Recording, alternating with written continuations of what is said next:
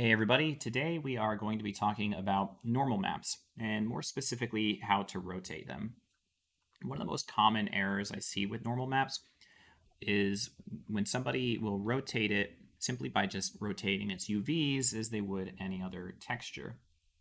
And you might be wondering, what's wrong with that? There's a couple of problems.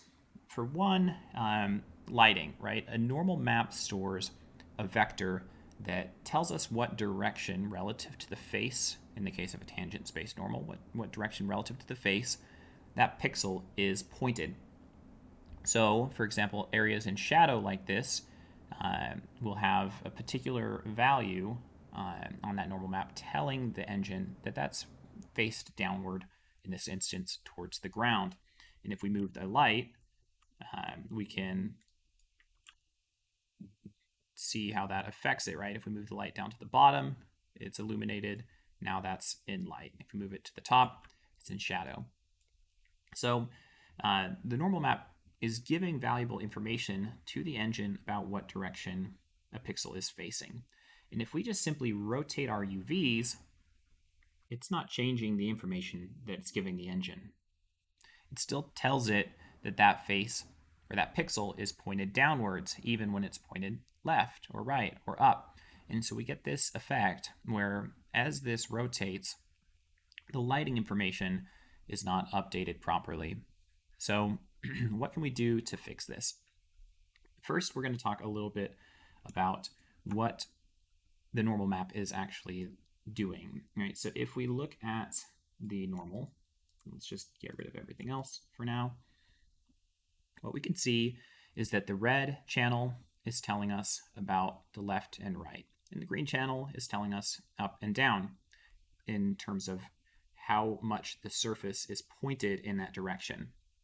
So this bright green area, again, was pointed downwards towards the ground, for example. And again, if we put this back in, we can see this bright green surface is still telling the engine that it's pointed towards the ground, despite now being pointed towards the sky. So in order to fix this, we need to construct new directions, right? New values for the red and green channel that represent the new corrected facing angle of the pixel.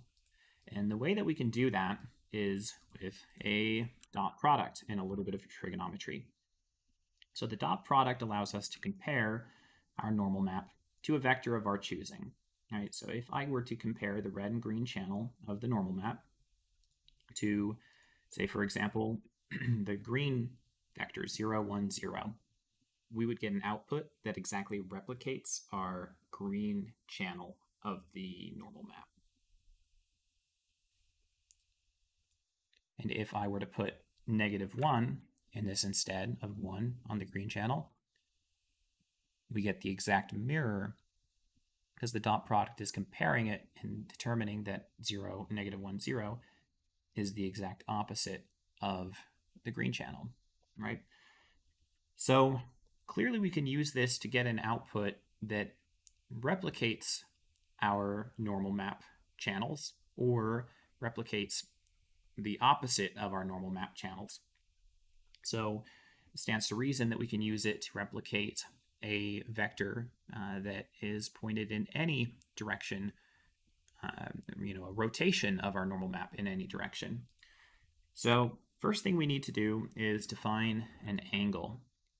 So we are going to create a parameter here, call it angle, and this is, in this case, 0 to 1 angle, but you can do this in radians or 360 degrees. You'll just need to make some minor changes to this next bit, which is that in order to turn an angle into a vector that we can compare with our dot product, here's where the trigonometry comes in, right? So if we have an angle, theta, then cosine of theta is going to be x on a unit circle, right? It'll give us a coordinate, an x coordinate of a vector, and sine of theta is going to give us our y coordinates. And just regarding my earlier comment, if you hit the down arrow here, you can change the period of your trig function in order to make it work with radians or degrees. But for 0 to 1 space, which is probably going to be the most convenient since that's the same space our rotator's in, we'll leave it at 1. So now we have a vector that describes our angle. So if we go ahead and use the make float 2 node here, add these together, and preview this, we'll find that 0, for example, is red. And it goes from red to yellow to green to black, back to red, and so on, and infinitely. So we'll just clamp that 0 to 1. And if we want to compare that to our normal map, we now, as you might be able to tell, have the ability to rotate it. If I maybe grab our time, you can see that it's sort of like this texture is being lit from different directions. All right, so what can we do with that? Well, this essentially allows us to construct a new normal map with a new vector. So again, 0 was red, and we know that taking the dot product of our red vector versus our normal map gives us an output that's identical to the normal map's base red channel. So we'll use this as our red vector for our new normal map. And when it is at 0, it will be equal to our original normal map. But then how do we get our green channel? In 0 to 1 space of a circle, we need a perpendicular angle to represent our green channel, since green is going to be perpendicular to red in a normal map. So the perpendicular angle in 0 to 1 space is 0.25, right? If you have 0 to 1, then 0.25 is 90 degrees, 0.5 is 180 degrees, 0.75 is, again, going to be a perpendicular angle, and then finally 0 or 1 is the same position as we've gone in a complete loop, right? So if we take our angle and we add 25 to it, or 0.25 rather, then we can take our trig functions here again, repeat our sine and cosine, and now we have a vector that is perpendicular to the other one, right? So if we look at this, this should be green, and this should be red. So if we then take another make float 2, actually what we need to do is make the float 2 after we get our dot products. So we take a dot product of our red and green channel on the normal map against each of our angled channels here, or our vectors, our new vectors, and we'll get an output that looks exactly like our original normal map, right? And that's because, again, this angle is set to 0. But if I start changing this angle, we will change our normal map. And so, for example, 0.5 is going to be the normal map rotated 180 degrees, just like we expected. And to prove that this is working, if we go ahead and plug that into our normal map, and let's take our time, and we'll plug it into that, and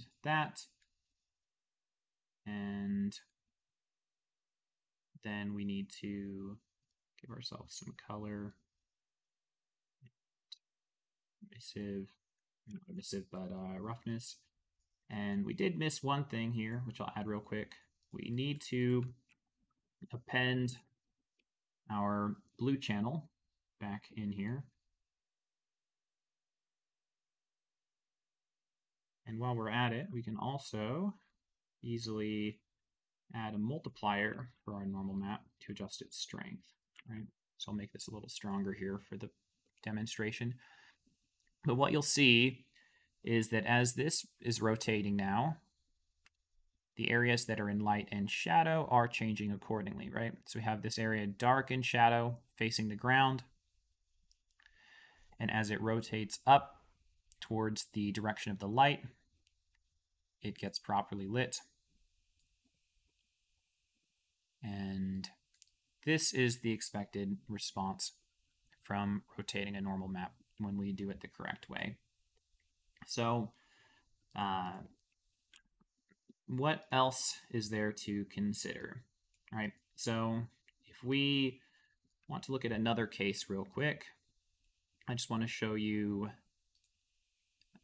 metals and reflections. All right, so here is another material that has a reflective surface, and this is with the correct setup that I just showed you. But if I go ahead and take that away, what you'll find is that the reflection in our object is actually rotating with our UVs, because reflections and refractions and other vectors in the engine rely on having accurate surface normal information to do their calculations, and they can't do that properly if we haven't rotated our normals properly. So correctly rotated normals are especially important for glass and metals and anything like that, but it's quite important on really any surface where there will be noticeable lighting information. And I just want to show you something too, right? So this shader right now is 199 base pass instructions, 269 vertex shader instructions. If I go ahead and just plug in the normal map without the corrections to it, we get 195 base pass instructions. So it saved us 4 instructions to skip correcting our normal map, and it could potentially dramatically reduce the quality of our result. So now that we understand the math behind our normal map, and we've also managed to make a 2D rotation of our normals, let's talk about 3D rotation of normals, because it isn't always just going to be rotating UVs. Sometimes it's rotating objects with world position offset. So for example, here I have a sphere, a real sphere, and a rotating cube using world position offset. And if we go ahead and go to our buffer visualization and select our world normal, what we can see is that as these normals are rotating, the orientation of the normals stay in line with our sphere, which is what we would expect. And if we just turn this off, what we'll find is that as the rotation takes place, the normals of our normal map are starting to lose alignment with our true representation of the normals from this sphere here. And so this method that I'm showing you right now with this incorrect normal is actually really commonly seen when using the fixed rotate about axis normals node. People plug in their vertex normals and they plug in their angle, they get everything set up just like they would with their rotate about axis, and maybe you blend it with a normal map, maybe not, and the output that you get is actually not correct, at least not completely correct when it's set up in this configuration, right? The sides are actually correct, right? If I take this, let's let it rotate a little bit. As this rotates, you can see here, as the correction gets applied, the sides aren't actually changing. And that's because they're actually right.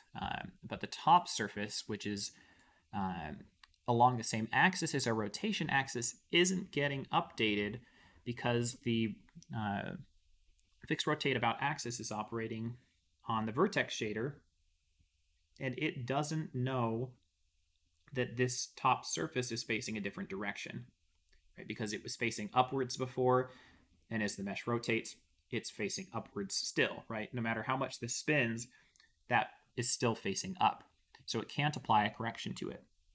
Whereas these side surfaces, the engine knows that they're rotating because of the normal information that's been fed, and so it can apply the corrections that it needs when we apply our tangent space normals on top.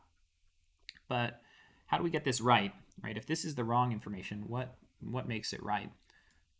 So I've got another setup here that I want to show you that is very similar. In fact, the fixed rotate about axis normals node just uses the rotate about axis node inside it. So if we go to our setup here, we've got our normal map, and we're feeding our position vector into the rotate about axis.